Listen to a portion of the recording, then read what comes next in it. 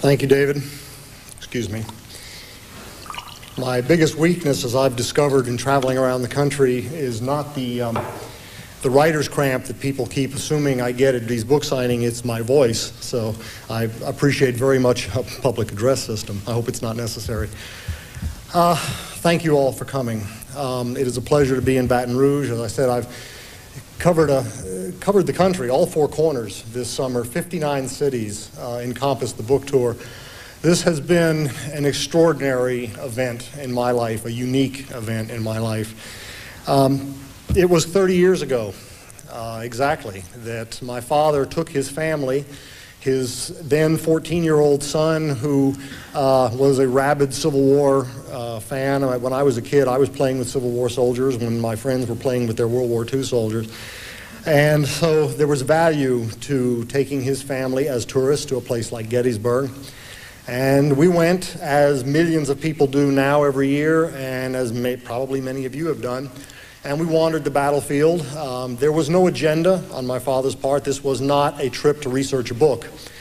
And yet, from walking the ground, something profoundly affected him, and he carried it home with him, and I can very distinctly remember what I can best describe as an obsession on his part, which produced 7 years later The Killer Angels. What most people do not know is that The Killer Angels was anything but a success. In 1974, when the book was being shopped around New York, 73, 74, the book was turned down by the first 15 publishers who saw it. This was the end of the Vietnam War, and absolutely nobody wanted to read a book about war. The Killer Angels, if you've read it, you understand that this is a book that essentially, in some ways, celebrates generals. And in 1974, in the United States, we were not in the mood to especially celebrate generals. The book was eventually published by the David McKay Company. It was a small independent publisher in New York City. And the David McKay Company was going out of business. They were going down the tubes. They had no money. So even after the announcement of the publication of the book, you couldn't find it. You couldn't get it in the bookstore. And people were calling my father's house from all over the country saying, "I'm trying to buy your book." After the Pulitzer Prize in 75, with all the publicity around that, you would assume that that would open all kinds of doors and that would create a bestseller and so forth, as it does today. And that did not happen to The Killer Angels. When the book was released in paperback in 1975 by Ballantine, right around the same time Random House, who owns Ballantine, sort of scooped up the David McKay Company and inherited the rights to publish The Killer Angels. But they never put out a hardcover edition of the book until 1993. The paperback of the book sort of slid along. The best description of the paperback, I've been told, is that it became a cult book. People who were rabid Civil War fans knew of the book, many history professors, but it never was, by anybody's definition, a success. My father never considered it his achievement, as anything to rest his laurels on, as anything to rely on to open other doors for him. He went on to write other books. In fact, what he had hoped to do to the end of his life, what he thought was going to be his monument, was to write a book on the story, write a story on the life of Shakespeare. To tell the story in a novel from Shakespeare's own point of view, from inside Shakespeare's own mind, very much the way The Killer Angels is written. That was the project that he was working on right till the end of his life, and it never came.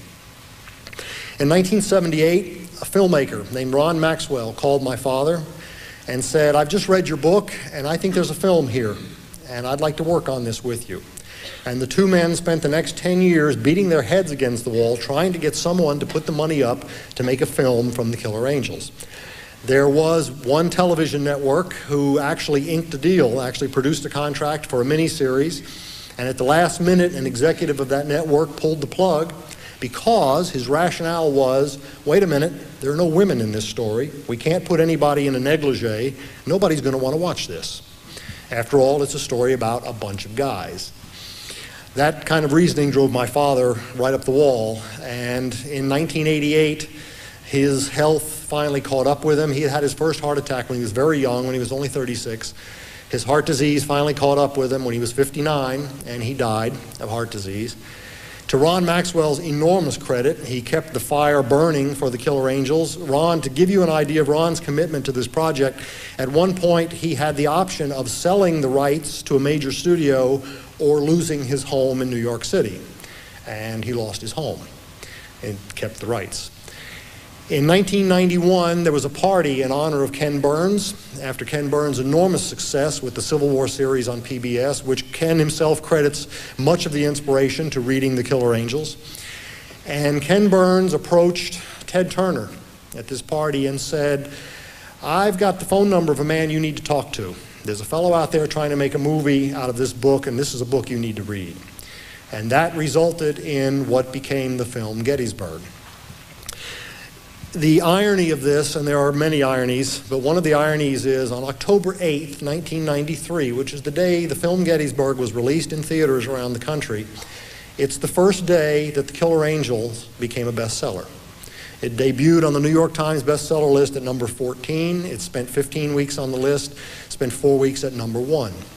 So the double irony is that not only did my father not live to see his book become a film, he did not live to see anything he wrote become a bestseller. In January of '94, after the clear success of Gettysburg and the enormous public acceptance of this and the fact that it did elevate The Killer Angels to bestseller status, Ron called me. We had become friends during the filming of Gettysburg. And he said, "You know, wouldn't it be wonderful to continue the story of these characters? Because after all, the story of these characters does not begin and end on the battlefield at Gettysburg. And wouldn't it be wonderful to go before and after and tell the story of these same people and bring in the wives, the women, tell the story from a very personal way before the war and after. And we should really do this from a book." And he was sort of vague about the way he expressed that. And my first thought was, well, yeah, this is a great idea. I'd never written anything. I had no ideas of writing a book like this. My father had taught creative writing at Florida State for many years, and my thought was, well, some of his students had gone on to become published authors. Some were desperately trying to be published. And I thought, maybe I should talk to some of these people and see if someone's interested in taking this on as a task. And about a week went by, and I realized two things. First of all, I realized that what Ron was doing was passing the sword, and also that if anyone is going to write and continue my father's story, it should be me. And so I called Ron back after about a week, and I said, "You know, I think I'd like to try to write this book." And his response was, "I've been waiting for your call." I mean, he knew exactly what he was doing. I, on the other hand, had absolutely no clue what I was doing. And I approached this with a couple of things in mind. I remembered very vividly walking the ground at Gettysburg and how that affected my father. And so I knew I had to travel. I had to go to the places. I had to go to Fredericksburg and Chancellorsville and to visit these places, and the Confederate Museum in Richmond, to go to Maine, to go to California, to visit the sites I was going to write about, and hope that whatever happened to my father in some way happened to me. And so I went to Richmond, and I visited the Confederate Museum, had a wonderful tour there. And some of you may know this, but driving from Richmond up to Fredericksburg, on I-95, about 10 miles south of Fredericksburg, there's a big gold sign next to the interstate that says the Stonewall Jackson Shrine. I had no idea what that was. I thought, well, I guess I should go look at this thing. I pulled off the interstate, drove a couple miles down this country road, and came to what was the Chandler Plantation. And the plantation house is long gone. It's marked by 4 posts in the ground. And what did survive, though, is the small 2-story frame house in which Stonewall Jackson died. It has been preserved. It is a park. It's a federal park. There is a ranger there who seems to be a fairly lonely man. This is not a place where people happen upon. And he was glad for the company. I introduced myself. He was very familiar with my father's work, and we talked for a while. Then he just let me alone. And I stood in the bedroom, which was an office converted to a bedroom, where the bed and the blanket on the bed and the clock on the mantelpiece are original. And I realized as I was listening in the absolute silence to the ticking of this clock that I was hearing the sound that Dr. Hunter McGuire writes about at the moment that Jackson stopped breathing from the harsh, high, raspy breathing of the pneumonia that was killing him. The moment he stopped breathing, everybody in the room looked at the clock because it was the only sound suddenly in the stark silence. And I realized I was listening to the same sound. And without trying to be melodramatic about it, I will have to say that much like what my father experienced at Gettysburg, it was a moment that changed my life. And I knew that unlike the idea, which would be to follow my father's characters exactly, which on the southern side would mean Lee and Longstreet from The Killer Angels, that I had to tell the story of Jackson.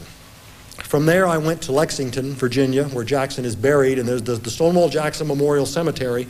And in the middle of this cemetery is this giant monument to Jackson. It was put there in 1891 with a great ceremony and so forth, and Jackson's body was moved to that point along with the body of his family, subsequent families. And over to one side, I was thrilled to see that they had the wisdom to leave the original grave site where Jackson was originally buried. And he's buried alongside his month-old daughter, who died of breathing complications, as I say, at a month old, and she's buried alongside him. And behind his grave is the grave of Ellie Jackson, who was his first wife, who died in childbirth, and she's buried with her stillborn infant.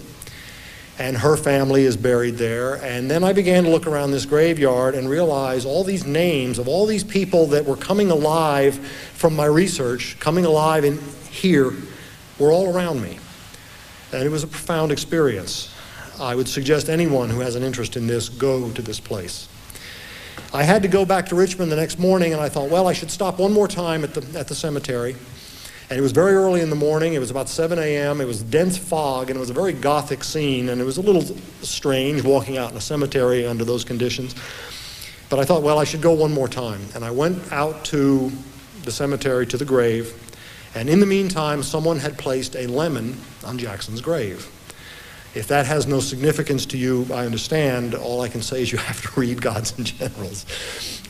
It had a great deal of significance to me, and I took it as a sign, and I said, okay, you don't have to beat me over the head with this. This is a story I want to tell. And that began what I can only describe as a love affair with the character of Thomas Jonathan Stonewall Jackson. This is a man that we learn about in our high school or college history often as a cartoon. This is a man who is painted as a religious fanatic, or a man who is just a killer on the battlefield. And yet what I learned by reading Anna's, his wife's book, and by reading other stories of the people who knew him on a personal level, this is a marvelous character. This is a man who had a great love of his family, a man with a deep devotion to the whole idea of family, a man who wanted nothing more than to go home and spend the rest of his life with his wife and his to-be-born children. Also a man who could be childlike around children and yet very awkward around his own staff. He didn't know how to laugh. Sandy Pendleton, his chief of staff, described him in these staff meetings where they would be kidding and joking, and Jackson would be standing there very stoically, betraying no smile or no humor, and very awkwardly, very shyly, and suddenly he would burst out laughing at a joke that he would miss until maybe 5 minutes later. And Sandy Pendleton described him as a man who laughed like he didn't know how. And add to that the fact that this man on the battlefield was probably the greatest commander of infantry we have ever produced in this country. It's a marvelous character. The risk, the challenge of writing about a character like this is that I know the history. I knew the history going in, as do you. And so the ultimate result is to have a love affair with a character that you eventually have to kill. And I will tell you that writing the death of Jackson, which is not giving anything away, but to write the death of Jackson was probably one of the most difficult things I've ever done. This was not an attempt to mimic the Killer Angels. Many people have asked me if the style of writing, if I'd set out to do that. The styles are very similar. I noticed that, and actually it was my sister who pointed that out, who said this book is being written by the ghost of Michael Shara. I didn't set out to mimic his style because I don't think you can do that. I don't think you can do that and get away with it for very long. It just came out that way. I'm remarkably fortunate for that. The fact that I am following in my father's footsteps, as David so kindly put it, is extremely intimidating. When I sat down to write this book, I had no expectations. I had absolutely no idea that this is what I should be doing, and I give full credit to the publisher at Ballantine, Claire Ferraro, who said to me, not only do we think you're a writer and we think you need to be doing more of this, but we'd like you to do the sequel. And so that's what's next, is eventually this will be a trilogy with the Killer Angels in the center. The next book will begin exactly where the Killer Angels ends, at the conclusion of Gettysburg, and bring in the character of Ulysses Grant, which is a character I'm very much looking forward to writing. One other point about the characters in Gods and Generals, there are 4 main characters. Lee and Jackson on the southern side, Hancock and Chamberlain on the northern side. 2 of these characters are directly from the Killer Angels, and that's Lee and Chamberlain. The other characters are not in the Killer Angels. Hancock is mentioned frequently, but he is not a character in the Killer Angels. And so it was fascinating for me to get to know this man because Hancock is Michael Shara. It was an astonishing thing for me to read. His wife, Myra Hancock, wrote her own book, a marvelous source of information. And I'm reading about this character who had Michael Shara's temper and Michael Shara's impatience. And at the same time, here's a man who was very, very good at everything he tried to do. And that also very much describes Michael Shara. So that was a joy. It was a joy for me to learn, and it was also a joy for me to write about. And as I've said, the other character who was not in Killer Angels is, for obvious reasons, is Jackson. So the challenge on the next book is who else? And the logical choice is Grant. So I've begun the research already. I hope to be writing by the early spring. I have an enormous volume of Grant's papers and a number of other things. The other characters will be Lee, certainly, and Longstreet and Stewart to whatever extent, I don't know yet. I'll know when I get there. And of course, Chamberlain and Hancock, and again, to what extent, I don't know. But that's what will be coming next. I would like to just conclude this part of what I'm doing here by saying that I had an enormous opportunity to give something back to my father. I have no illusion that I am standing here and not Michael Shara because of a whole variety of circumstances over which I had no control. And that I am standing here and telling you about a book that I have written is something that I will never take for granted, in the fact that this was a huge door that my father opened for me. It was my sister who said, look, as long as you understand that every single reviewer is going to start their review by saying, well, it's no Killer Angels. As long as you understand that, go for it. And so indeed, many of the reviews have been exactly that. Fine. That was not an attempt. This was not competition. In 1970, I was with my father when he returned to the battlefield at Gettysburg. Again, he had already had his first heart attack, and he was not in good physical shape. He could not do many of the things that we would do as tourists. He could not climb Little Round Top or Big Round Top. He could not go down through Devil's Den. He simply couldn't do it physically. That was my job. I was the kid. So he would say, go over there in those bushes and find out what's there. And so I'd go on my hands and knees. And what I have to say about that is it was probably the best time in my life, in my relationship with my father. It was probably the best time we ever had. And it was a time that I will always remember as very, very precious. So when he died in 1988 and we were going through his things, one of the things we discovered in his files was a manuscript, a baseball novel that he had written in the late 70s at a time when baseball was distinctly out of fashion. I mean, if anything else, Michael Shara was a master of bad timing. I mean, The Killer Angels, a perfect example. This baseball novel, another great example. In the meantime, Robert Redford had made The Natural, and you had Bull Durham and Field of Dreams and all these wonderful baseball stories, and baseball was again quite fashionable. So I took this manuscript to New York, and it was published by Carroll and Graf, small independent New York publisher. My father had given up on this manuscript. In fact, we're lucky he didn't throw it away. That was his frame of mind at the time. He had shopped it everywhere. Nobody was interested. Well, the book is now called For Love of the Game. It will be out actually in paperback next spring. It's coming out. Ballantine is putting it out. And Universal has optioned it for a motion picture. In fact, I just noticed last week Kevin Costner was quoted in The Hollywood Reporter. He wants to make the film. Another irony that my father did not live to see. But the moment that Kent Carroll, the publisher at Carroll and Graf, handed me the first copy of For Love of the Game, I was struck very much off guard by the emotion of the moment, because I realized this was my gift to my father. This was something I could give him that he could not give himself. And so now, with all that has happened to me, this extraordinary summer, the fact that I have written a book that debuted on the bestseller list, that I did not spend 40 years of my life perfecting my craft and won a Pulitzer Prize as my father did, but that I have sort of launched into this on his heels, and that I'm standing here in front of you is something I will never take for granted. And I, again, thank you for listening to this. What I would like to do, I have been asked to read, and there is one requirement which must precede that, which is this, sorry. This is a fairly new thing, and I'm not happy with it at all.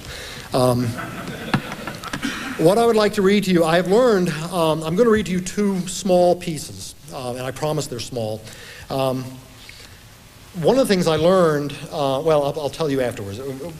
In the Battle of Fredericksburg, and I'm not going to read you a battle scene, that would be easy. Action is always easy to relate to an audience. But after the first day of the Battle of Fredericksburg, you have the soldiers, the soldiers of Hancock's brigade division are the ones who get closest to what is an impregnable Confederate position. You have what Fredericksburg is, for those of you who don't know the history, and very briefly, it is an extraordinarily boneheaded attack by the Federal Army, by General Ambrose Burnside commanding. What Lee has done, Lee has entrenched on a hill.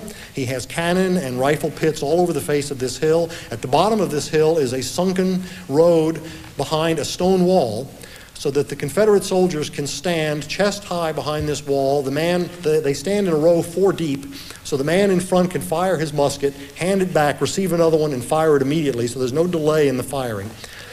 Into this position, the Federal Army must march their soldiers across a half a mile of open ground that's cut by fence lines and cut by one deep canal that's filled with icy water. This is December of 1862. It is cold.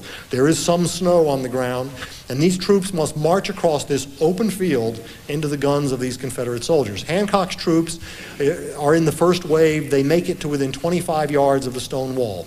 The mission has been arrogantly enough to sweep the Confederates from this hill and march over and destroy Lee's army. They don't even get to the stone wall. Chamberlain is in the reserves. Chamberlain has never been in a battle. He is new to the Army. He has witnessed the Battle of Antietam from the rear. He's in the reserves at Antietam, is never called into battle, and so he has never marched against the guns. Today, the reserves are called in, and today he will march against the guns. However, as night falls, no one, in the incredible carnage, confusion, the smoke, the terror of the battle, the terror of the moment, no one gives the order to retreat. So as the sun goes down on the battlefield, these Union troops have nowhere to go but to lay down flat on the ground out in front of the stone wall. There is a depression in the ground where they can lay down out of sight of the rifles. The depression is still there today. The Park Service building sits basically right in the middle of it. And Chamberlain finds himself there with the sun going down on a freezing night in December. And this is what occurs. There are references to two characters here. One is Ames. It's Colonel Adelbert Ames, who is the commander of Chamberlain's regiment, the 20th Maine. Chamberlain at this point is second in command. The other character, and if you've seen the film Gettysburg, you know the character I'm referring to is Tom Chamberlain, Chamberlain's younger brother, who is also a member of the regiment. So I'd like to read to you just briefly of what Chamberlain's experience is, and I'd also like to remind you as I'm reading this, this is all true.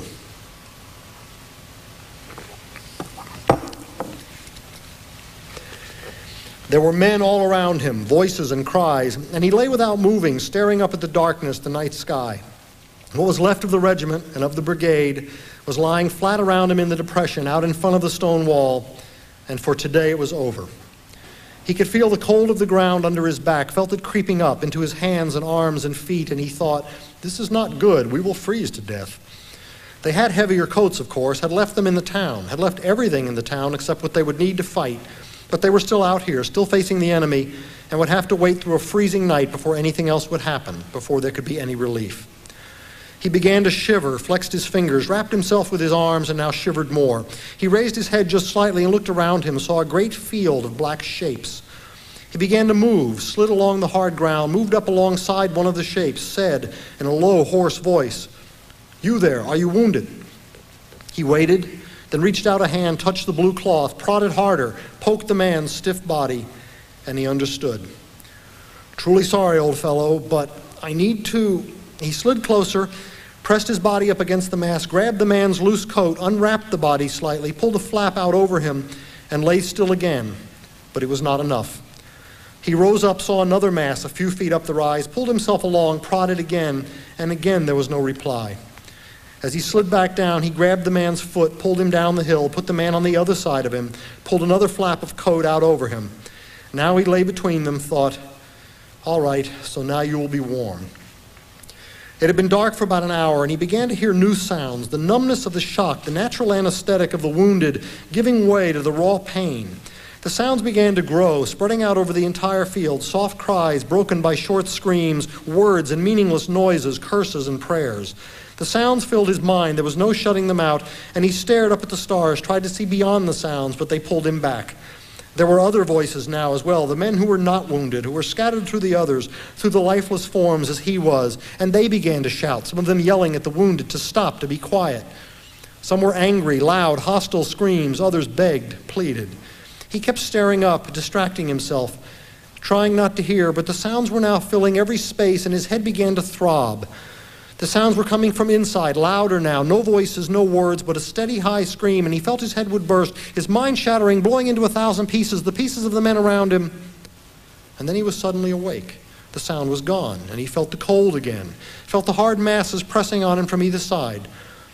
Above him there was a face, a man crouching low over him, and the man pulled the flaps back, looked at him, and Chamberlain said, "Excuse me, but I was sleeping." The man jumped, lurched back, said in a burst, "For the love of God," and crawled away, sat for a moment in the dark, said in a whisper, "Sorry, I thought you was with the beyond." Chamberlain raised himself up, could see across the field. Now the moon had come up, and men were moving around, crawling among the dead, pulling off coats and shirts and boots. There were men with stretchers, lifting some of the wounded, carrying them back toward the wagons, waiting far behind the lines. The sounds of the wounded were still there, but not as many, softer sounds, and he thought, many have died, maybe the lucky ones. He propped himself up on his elbows, told him, "You're in command. Maybe you should..." This had never been discussed. Ames had not told him what to do in this situation. Ames. He wondered if he was alive. He crawled out from the shelter of the bodies, slid along painfully, then saw more of the stretcher bearers standing, and he rose to his knees, tried to look around. He wanted to say something, to call out. How many were still alive? Tom. Tom. He felt a burst of cold in his gut. Tom! The noise exploded through the cold night, and he listened, waited, and then he heard other voices, other yells. Tom! And laughing, and he looked that way over the hill toward the stone wall, and now there were more voices. Tom! You home, Tom? And along the hill across the field, his own men began to take up the call. No Tom here! Hey, Tom, you got a message!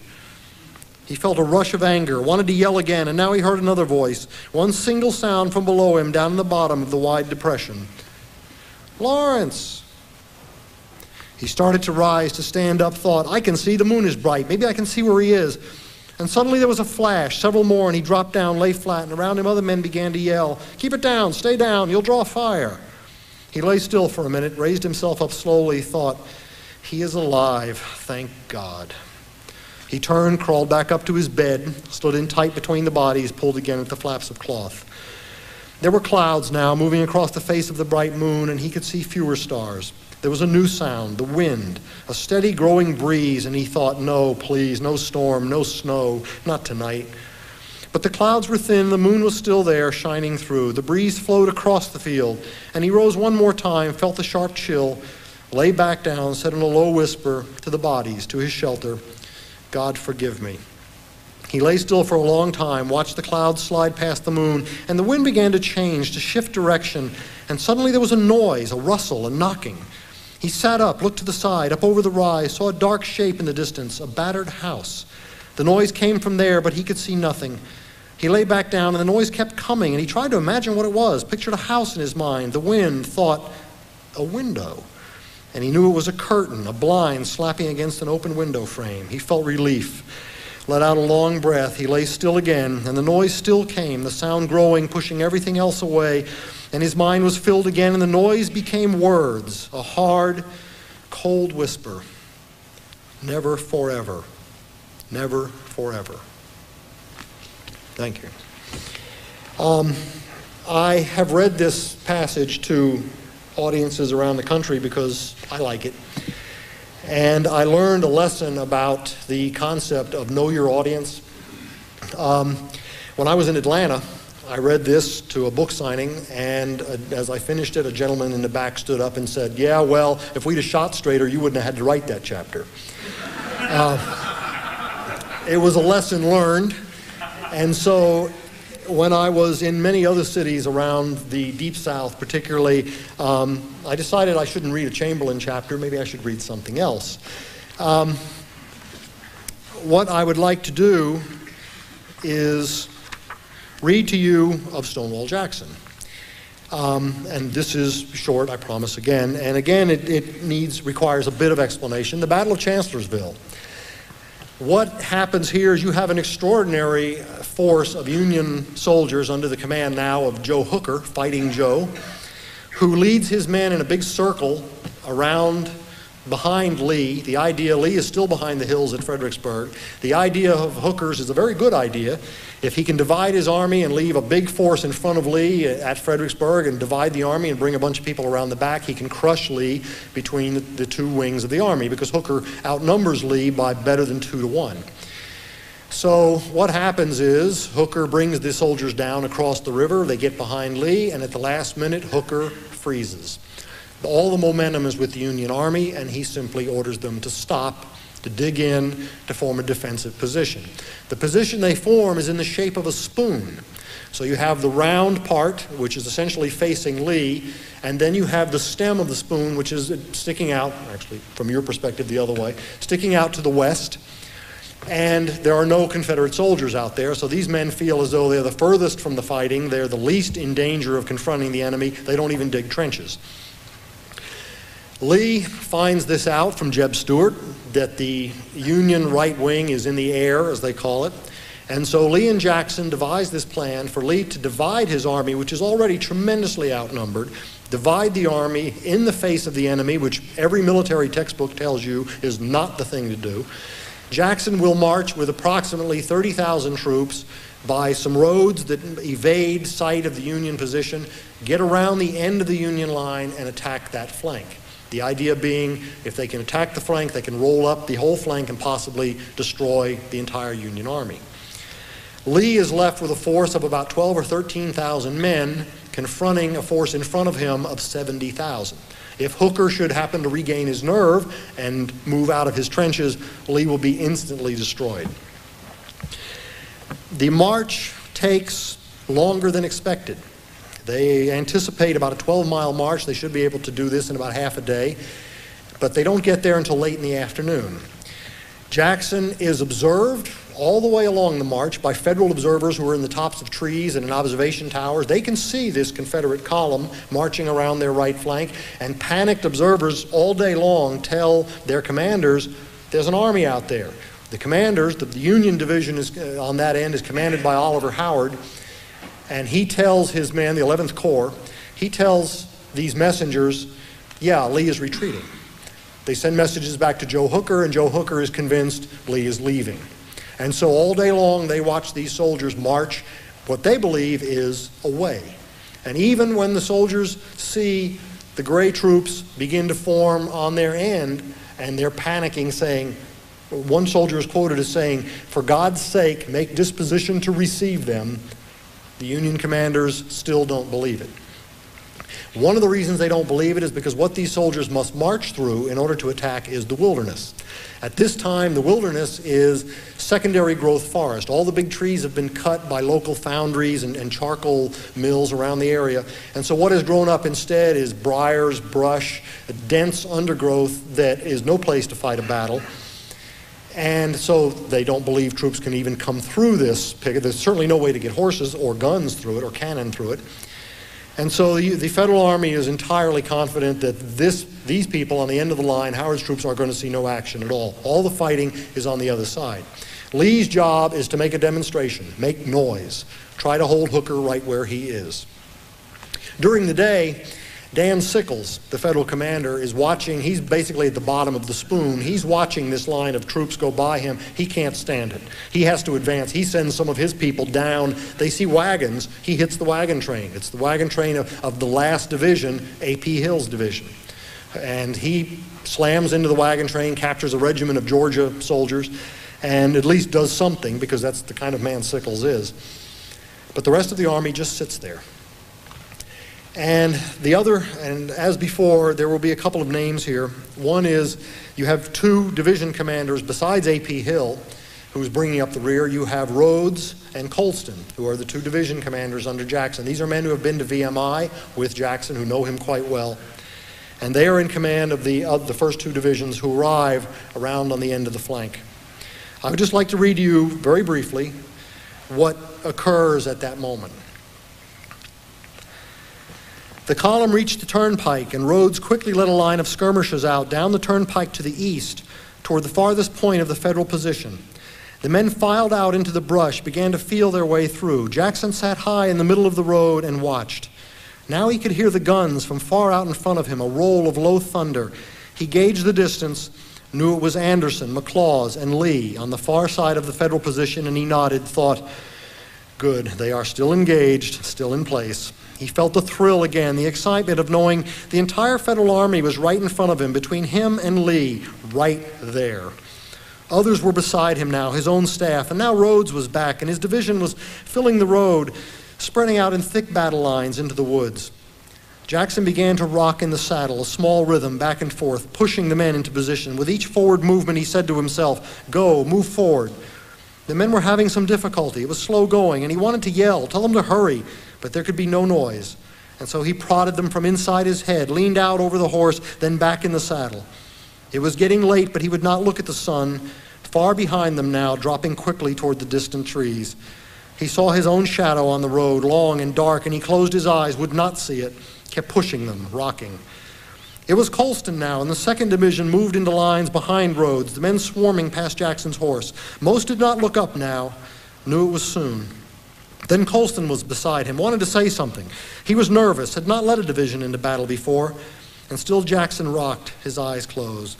Colston watched him, let it go, turned to his troops again. Jackson suddenly stopped moving, looked sharply behind him, saw Pendleton, and said, where is Hill? Pendleton was startled, moved closer. General Hill will be up with his lead brigade very soon, he said. He is not more than a mile behind. His last 2 brigades are well back, sir. They have not been able to make up for the lost time, for the fight with the Yankees. Jackson turned, closed his eyes again, was suddenly furious, felt a stab of pain in his side. His chest tightened, and he tried to breathe, opened his mouth, and the tightness gave way. Hill again.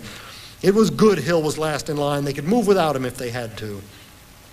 Rhodes was still close by, heard the brief conversation, felt defensive about Hill, said, sir, General Hill was pressed by a large force of Federals. I am certain he is bringing his men up as quickly as he can. Jackson stared at him, a withering glare, and Rhodes looked away, had crossed a dangerous line with his commander. Jackson closed his eyes and slowly began to rock again. Colston's lines were almost in place now, and Jackson spurred his horse, moving down the road toward the back of Rhodes' troops, with Rhodes moving quickly to catch up with him. Jackson reached the line of men, leaned over, and tried to see out into the thick brush. The line disappeared in both directions, the men slowly moving forward with small noises, the officers keeping them in line. Jackson heard curses and nervous laughter, could hear the sounds of the brush, the men stepping through the tangle. He looked down the road, lifted his field glasses, stared ahead, and saw 2 small black eyes, the silent stare of Howard's cannon. Lowering the glasses, he reached into his pocket and pulled out a small gold watch, 5:15. They would have 2 hours of daylight.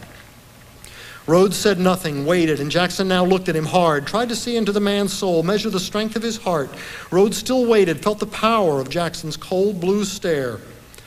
Jackson said, are you ready, General Rhodes? Yes, sir. Rhodes did not pause. You can go forward, sir. Rhodes turned, and there was a quick shout and a bugle sounded, and out in front the first line began to crush through the tangle of briars and thickets. From far out in both directions came the sound, the high, screaming wail of 10,000 men, a solid line a mile wide, pushing and clawing through the brush in one great mass of motion. The terrible sound echoed far in front of them, carried forward by the wind, and before them, beyond the brush, in the wide clearings along the road, heads began to turn, and plates of hot food were spilled, and the men in blue coats stood, staring at the impossible, the impenetrable thicket, stared as the deer and the rabbits and the birds ran and darted and flushed out before the great wave. Before the first man was seen, or the first musket aimed, the men in blue were swallowed by the sound, by the raw terror, and they began to run. Thank you.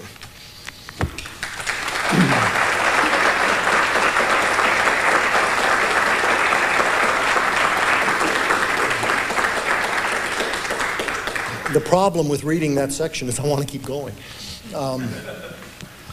And I hope you do as well.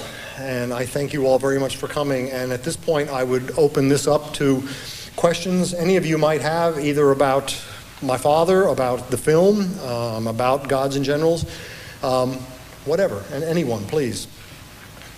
Please don't be shy. I will throw out a piece of trivia to you. There are many pieces of trivia I'm often asked about. The park rangers, the guides on the battlefield at Gettysburg, came up to me when I was there this summer and said that they have now incorporated this into their own talks. There is a monument to the 20th Maine on top of Little Round Top on which are listed all the names of the dead. Conspicuously absent from that list is the name of Buster Kilrain. Those of you who are familiar with the Killer Angels and with the film Gettysburg know that Buster Kilrain is the Irish sergeant who is essentially Chamberlain's sidekick, Chamberlain's staff officer. Buster Kilrain is the only character in the Killer Angels and in the film Gettysburg who is a completely fictitious character. Buster Kilrain is Michael Shara. It was my father's way of putting himself into his own story. And if you think about the film, the marvelous scene in the film between the actor Kevin Conway, who portrays Buster Kilrain, and Jeff Daniels as Chamberlain, they're sitting under a tree, and Kilrain is the cynic. He is the man sent there by the storyteller to essentially counter what my father saw as Chamberlain's sort of blind idealism. And so it is Buster Kilrain, when Chamberlain says, when he's referring to being raised by his mother, a very religious woman, that all men have the peace of the angel. And it is Kilrain who says, well, if man is an angel, then he is a killer angel. And so it is Kilrain who gives us the title to the book. The park ranger said, would you please inform people of the fact that Buster Kilrain is a fictitious character, because every time they lead a group of people on top of Little Round Top, someone always says, how come I don't see Buster Kilrain's name on the monument? So, in case any of you wondered. And in fact, Kevin Conway had an extraordinarily difficult job as an actor, because every other actor in the film Gettysburg had a real character to draw on. And he did not. And so he had to do with what he could, and I think he did a magnificent job. And in fact, I've actually had people challenge me on this and say, well, wait a minute, because at the beginning of the film, they show a picture of the real character and a picture of the actor, this wonderful way of opening the film, which was Ron's design.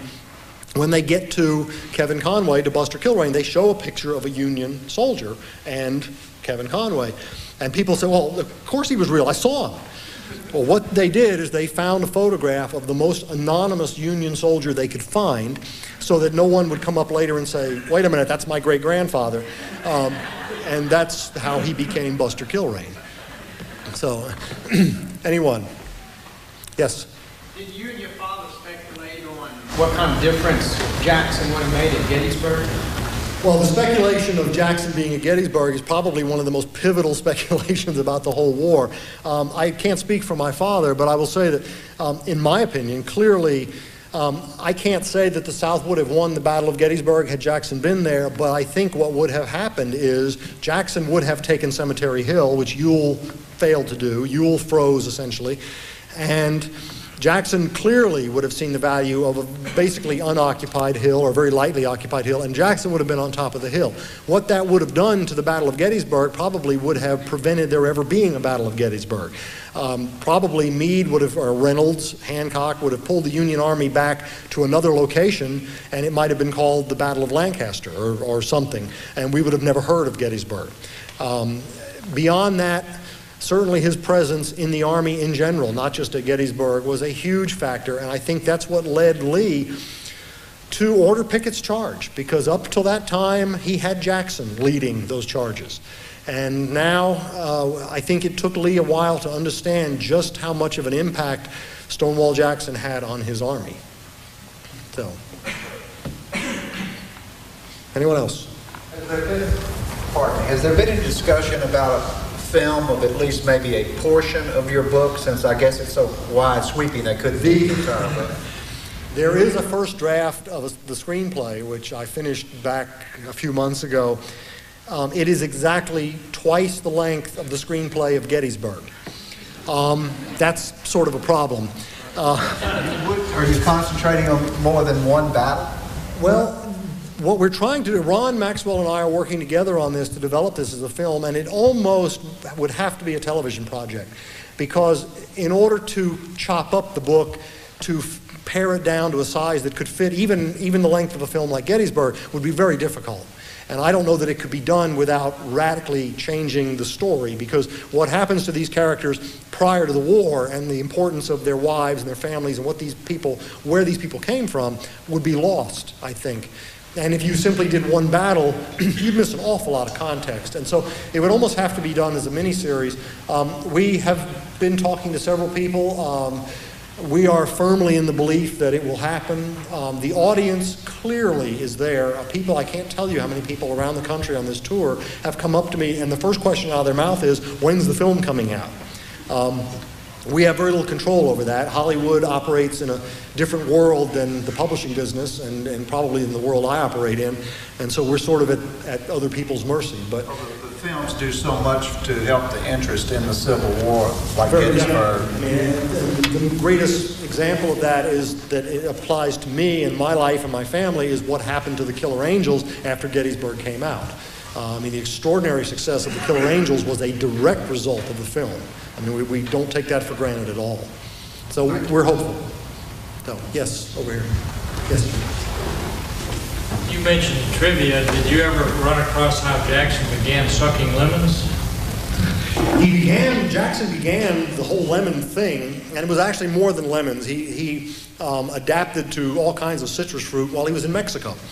In the Mexican War, many of these soldiers came down from North America, from the United States.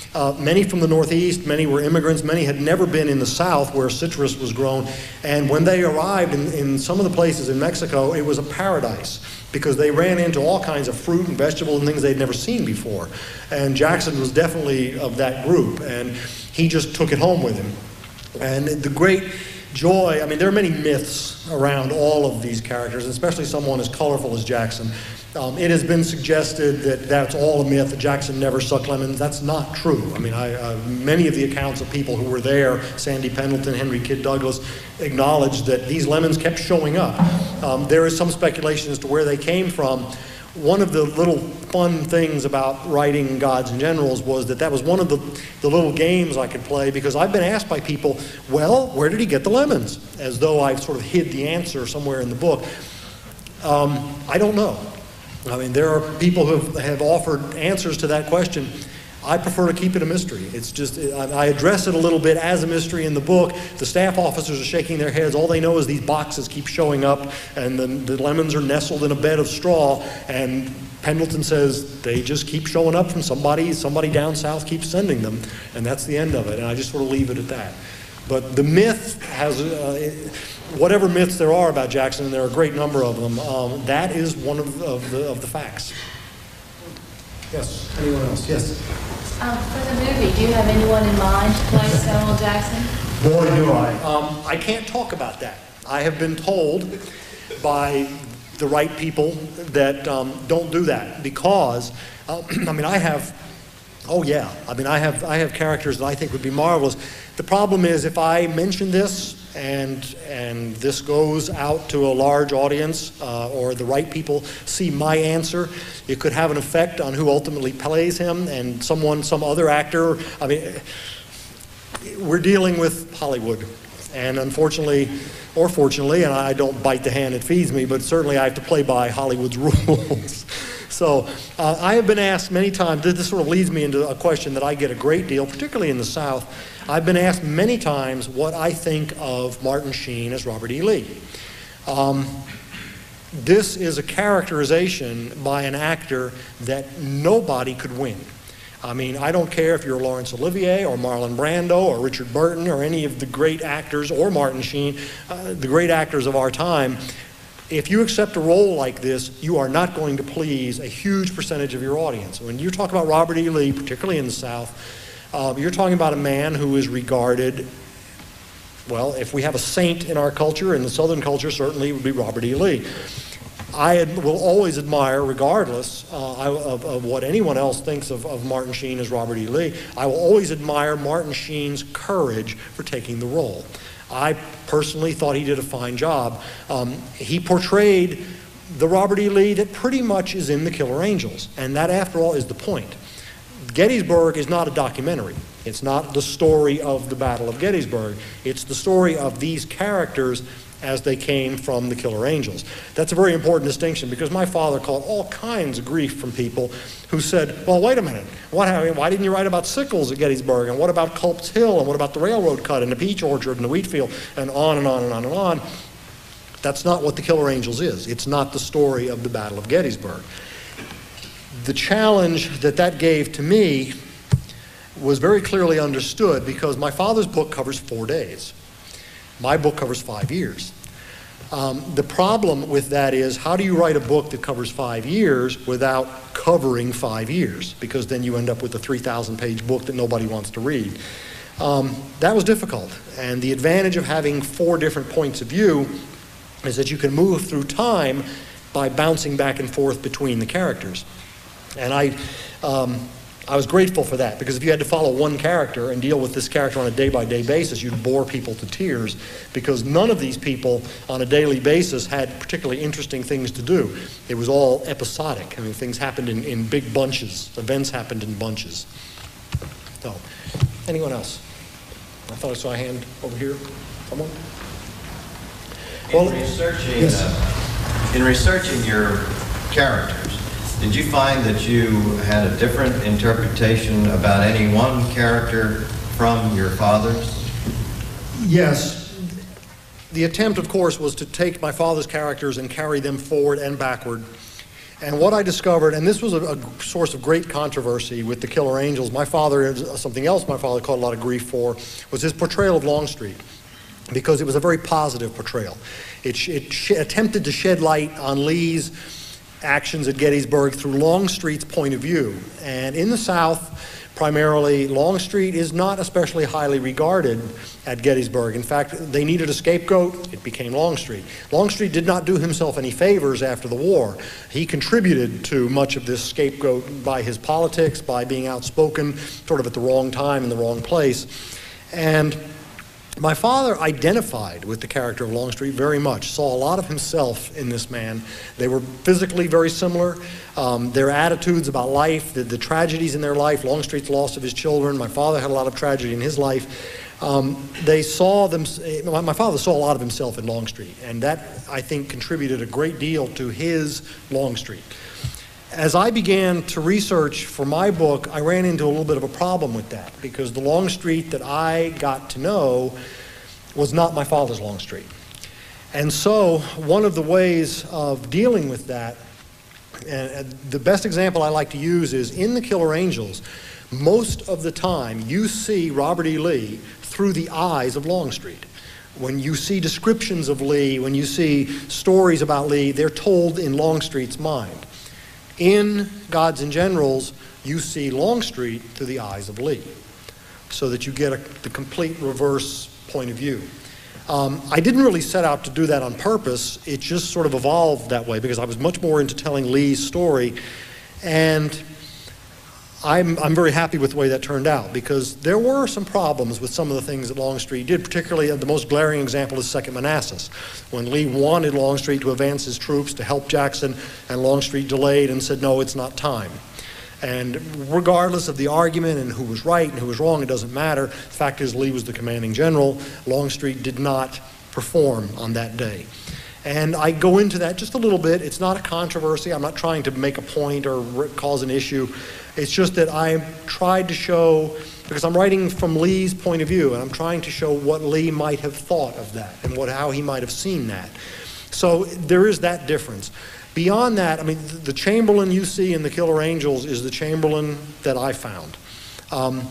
Certainly Lee, although I go into Lee in much more detail than my father did. And also, of course, the women. We learn, we're constantly referred in The Killer Angels to things that happened before. I mean, there's the marvelous scene that's referred to in The Killer Angels between Hancock and Armstead. The parting of the ways in California, and Myra Hancock playing the piano and singing Kathleen Malvernine. I had the enormous privilege of writing that scene. you are there. You are there with Hancock, because it's told from Hancock's point of view. A difference there is that my father tells that story from Armstead's point of view. One of the reasons why, and I don't like to go into this a great deal, but one of the reasons there was a definite decision to tell that story from Hancock's point of view is if there is a film, if we do a film, we do not have Richard Jordan. And for those of you who know, the late Richard Jordan portrayed Armstead in the film Gettysburg and passed away shortly after the film was completed. It would be an enormous distraction to the audience, and it would be an enormous disadvantage to an actor to ask an actor to step into that role and play a dominant role in the film, because people would still see Richard Jordan. A great many people have expressed that to me. They feel his performance in the film was probably one of the best performances, or if not the best, and I agree with them. His loss had an effect on me, and that it did make me see that I probably should tell this story from Hancock's point of view. What happened, as I said before, was a complete surprise. I learned about Hancock that this man is my father, and this man became fascinating to write about. So, any other questions? If you have no other questions, I appreciate very much, again, you coming out. As I said before, that I am standing here and not Michael Shara is something I will never take for granted, and the path that has been opened for me is a direct path from my father, and the honor that I have of continuing his legacy and continuing the work that, after all, if he were alive, this would be his book. And I know that for an absolute fact. So it is something I carry with me everywhere I go and to every group I speak to, and I thank you very much.